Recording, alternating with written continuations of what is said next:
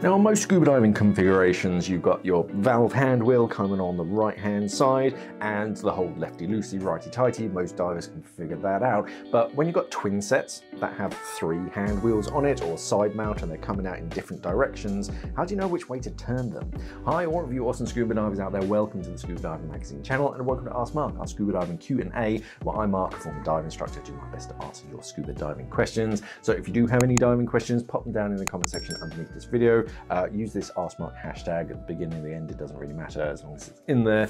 It just kind of highlights it behind the scenes for me and I will answer it as soon as possible. And of course, a quick thank you to everyone who does answer questions down in the comments. Thank you everyone. But yeah, today I'm answering a question from Mustafa all about how to turn off and open and close valve wheels on a twin set. So Mustafa Metwali says, hi Mark, could you do a video on how to deal with the valves and manifold on twin cylinders? It's confusing to remember which way to open the valves and it's easy to get wrong, particularly in emergencies.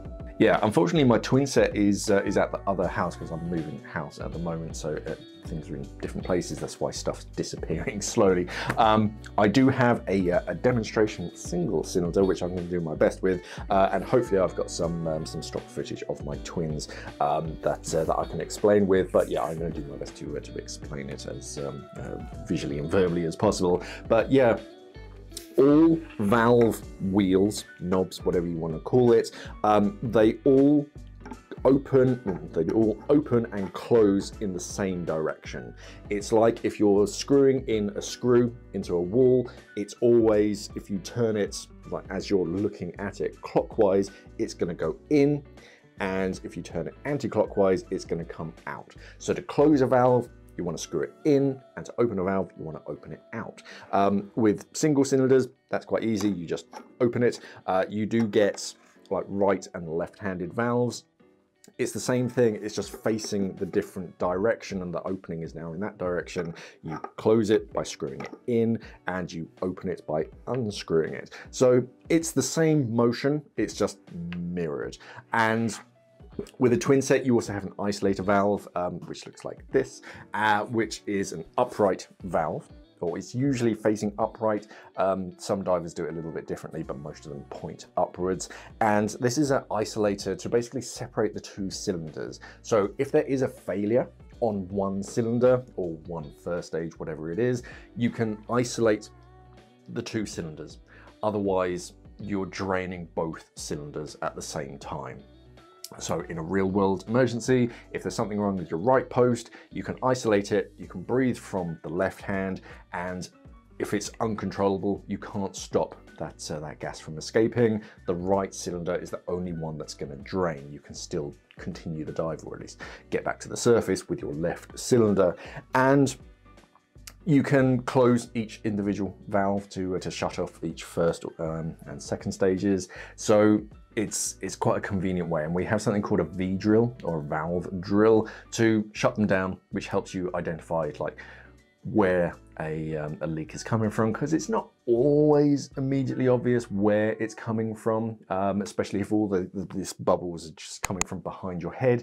Can be a little bit tricky sometimes to determine where it is. So we do a V-drill, which is just closing down and opening each valve just to try and diagnose where that leak's coming from.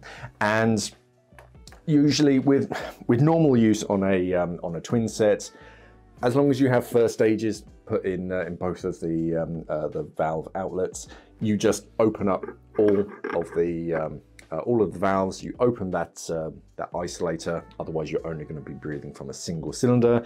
Open up both of the hand wheels. You open up the right, open up the left, and for full disclosure, this is a broken valve, so it won't stop. It will just keep turning. So don't worry about that. Open it all the way up until it just stops, just finger tight. We don't do the quarter or half turn at the end of it anymore. That led to some issues, so I think I've done a video on that. So yeah, you just open it all the way until it stops and then just leave it. It's open. We want it all the way open. Don't wrench it open as hard as you can, just finger tight. As soon as it stops, you're good. If you're doing a V-drill, I think there are a couple of ways of doing it, and it kind of depends on the either training agency or on the instructor. I'm not entirely sure. And it all depends on whether you open the isolator valve first or almost last. Personally, I like to close the isolator valve first, just because in a real world emergency, you are securing an air supply immediately. I've read others teach differently, which is perfectly fine. There are good and bad ways of doing things. This is one of the things where it's like, well, you could diagnose where the leak is coming from and then isolate, or you can isolate first. It's kind of up to the diver. But for a V-drill, personally, I like to isolate first, and then you're diagnosing. So the post that I usually go to first is the right, because the one that you're breathing from, your primary, is usually on the right-hand side. So that's the one that's getting the most breathing cycles going through it. So if a first stage is going to fail, it's more likely to be the right-hand side, unless you bumped into something and ruptured a hose or whatever it is.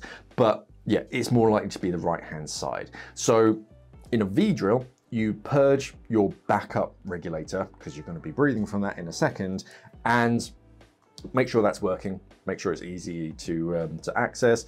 Sorry, I should always sort of say you got to tell your buddy or your dive group that you're going to be doing these kind of drills first. So you have some kind of hand signal, whatever it is. Make sure that they actually are stopping and watching you and not swimming away, because you're going to be closing valves. You don't want them to be swimming away and then you've shut a valve and then you can't reopen it. Your backup doesn't work for whatever reason and they've swum off. So you want to make sure that they're nice and close, they're watching you, and they can help out just in case. So tell them first, purge your backup, and then close your right-hand valve and tell them that you're closing the right-hand valve. Breathe down that primary second stage. As soon as that stops, you can put that down, swap to your backup, secure that second stage so it's not dangling and going anywhere, because it's usually a long hose. And then you can tell whether the bubbles have stopped or not. If the leak's continuing, then it's not the right-hand post. So then you can reopen it, swap back, well, purge, and then swap back to your primary, and then do the same for the left-hand side. So you can close the valve and then purge that second stage. You don't always have to like breathe it down. If you purge it, it should be fine. There is a risk that you can let some water in if you're holding down the purge button, but I just tend to face it downwards and then just sort of feather it until you get rid of all of the gas. Hopefully that's finished and the leak has stopped. If not, it could be something else.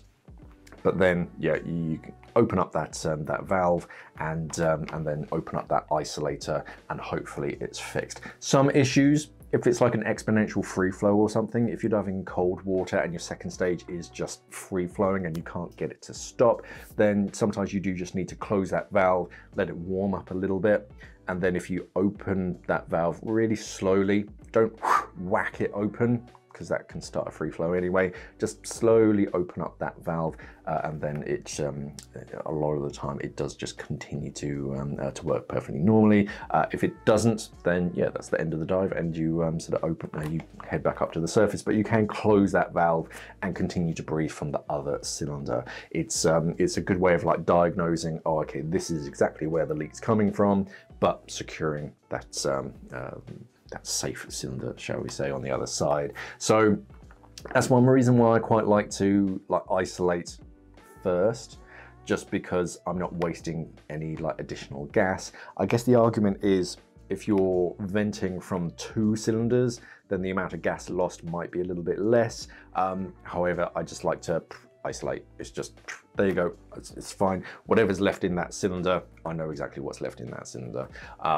And it should be enough to get you back to the surface. As far as which way to turn valves, a lot of it's just muscle memory. So if that's my left valve and you reach over your shoulder, you know that you're screwing it in, so you're screwing it in that direction to close the valve and screwing it in this direction to open up the valve. just practice. Get your Twinset, put it on in like dry land, and rest it on a bench or something behind you, and then just reach and just practice opening and closing those valves. Once you get used to it, it's quite intuitive, and it doesn't matter which way a valve is facing, you should be able to close it quite easily.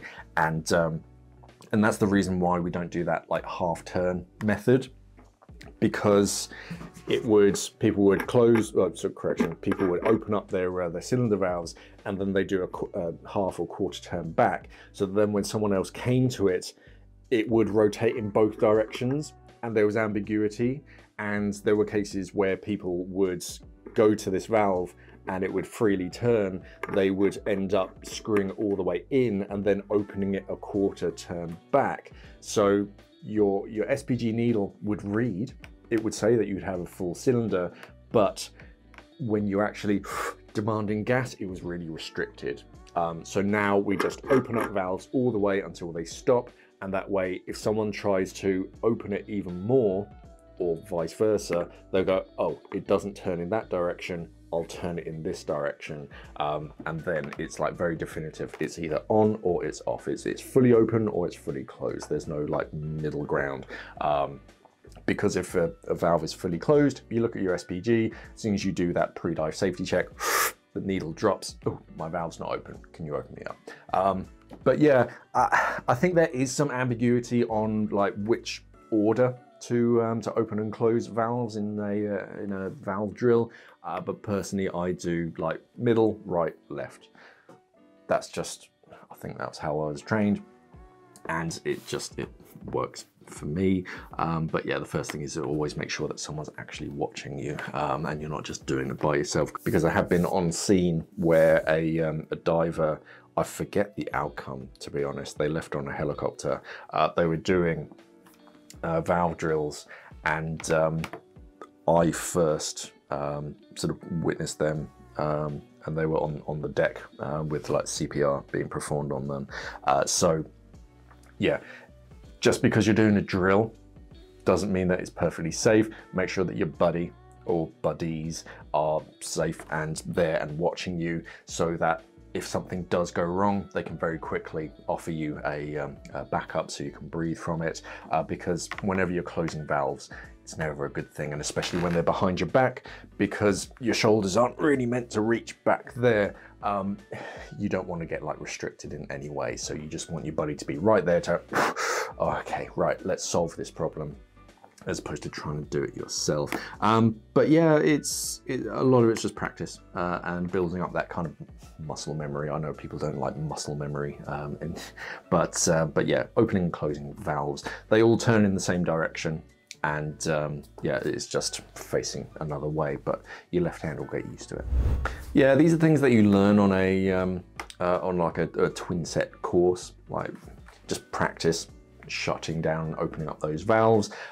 During the dive, all of them are open, because I want to be breathing from both cylinders simultaneously, and should something go wrong, I can isolate it.